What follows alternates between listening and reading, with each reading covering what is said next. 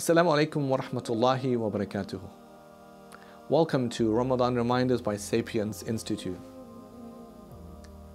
As we read from Surah Ar-Rahman in the Quran, we are of course reminded of the fact that we recite 31 times the same words, the same verse, in which Allah says subhanahu wa ta'ala, فَبِأَيِّ آلَاءِ رَبِّكُمَا تُكَذِّبَانِ.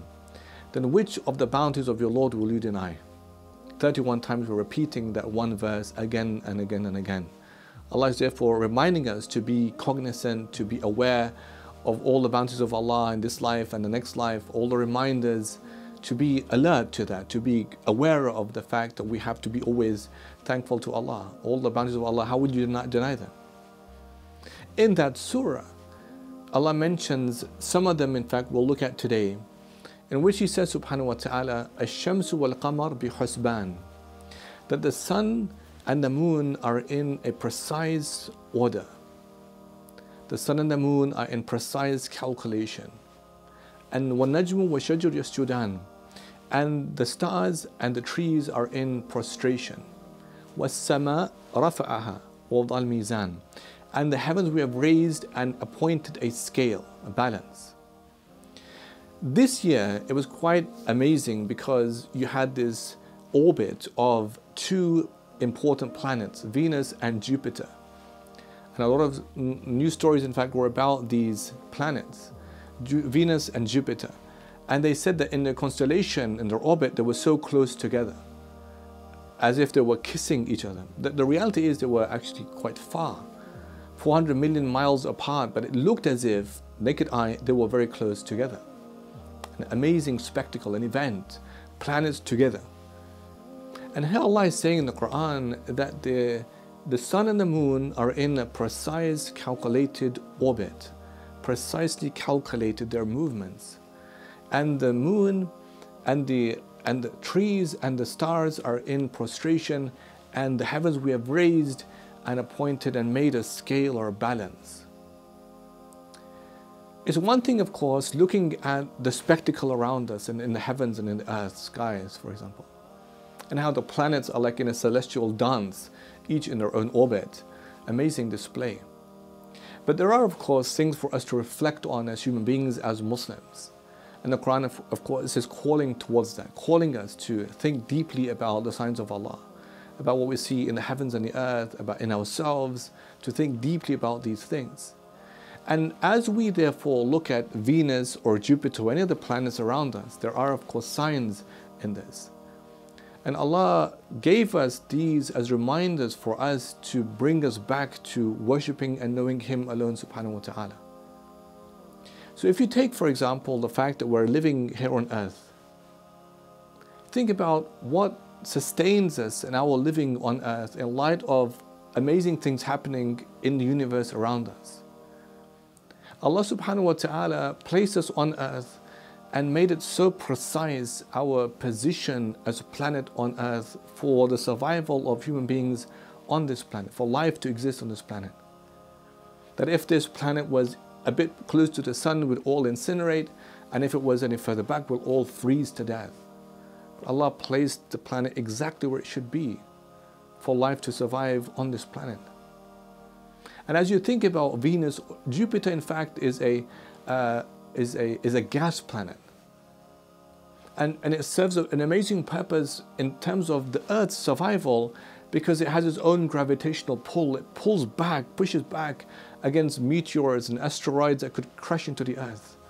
Allah therefore places Jupiter in its place to sustain our survival on Earth itself. So it's not useful only to look at a spectacle as in Venus or Jupiter close to one another without thinking deeply about what this really means in terms of us as human beings, our existence, our survival, God, all of these things are what the believer should really reflect on deeply. The fact that we have a positioning on the earth to maintain our survival. The fact that we have these gravitational pulls like from Jupiter. And the moon has a particular axis that ensures our survival. If the moon was any further away or closer still, then you would have this melting of the Earth's crust because of friction. But the moon is exactly placed where it's supposed to be, ensuring these land tides and ocean tides are bearable for human survival. So think about that then. The gravitational pulls, think about the lunar tides, think about the position of the earth, where it is, and how Allah enables all these things for our survival on earth. Allah sustains us. Allah is the sustainer of all things and allows us therefore to live. But Allah doesn't want it that we only simply live and admire these spectacles without thinking deeply what these things actually mean. Allah in the Quran says, indeed in the creation of the heavens and the earth are signs, marvels, wonders for ulul albab, for people of depth and reflection. What makes it so powerful, in fact, is not just because they marvel at the world, but because they inculcate something in their inner selves that makes it more worthy for them, even when they reflect on the heaven and the earth. The next verse it says, الَّذِينَ يَذْكُرُونَ اللَّهَ قِيَامًا وَقُعُودًا وَعَلَى جُنُوبِهِمْ. They remember Allah, standing and sitting and lying down, and reflect deeply on heaven and the earth. They say, our Lord, glory be to you, all this can't be in vain. Allah has made all of this purposeful, it can't be all in vain. And as we therefore think about these amazing spectacles in the night skies, or Venus or Jupiter, whatever, it's supposed to make us closer to Allah, more mindful of the fact that none of this can be in vain. All of this is purposed. Purpose for our survival, purpose for our belief in Him alone subhanahu wa ta'ala, and make us of those who are conscious of Him.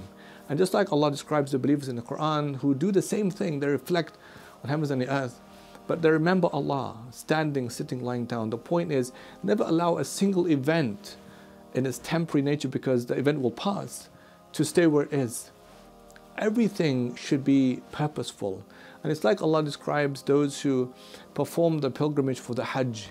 فَإِذَا قَضَيْتُم مَنَاسِكَكُمْ فَاذْكُرُوا اللَّهَ. When rituals have come to an end and you've done the rituals and everything else, Allah says, remember Allah, standing and sitting, lying down. Remember Allah, like you would remember your fathers of the past. Remember Allah.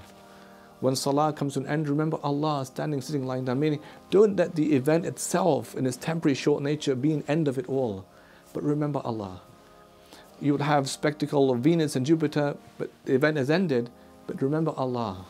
At all times and moments, whatever you see in the world around you of this beauty, splendor, amazing, fascinating display of all things, signs from Allah, there should be a point of calling us, all of us, to return back to Allah subhanahu wa ta'ala. May Allah make it true for all of us. Allahumma ameen.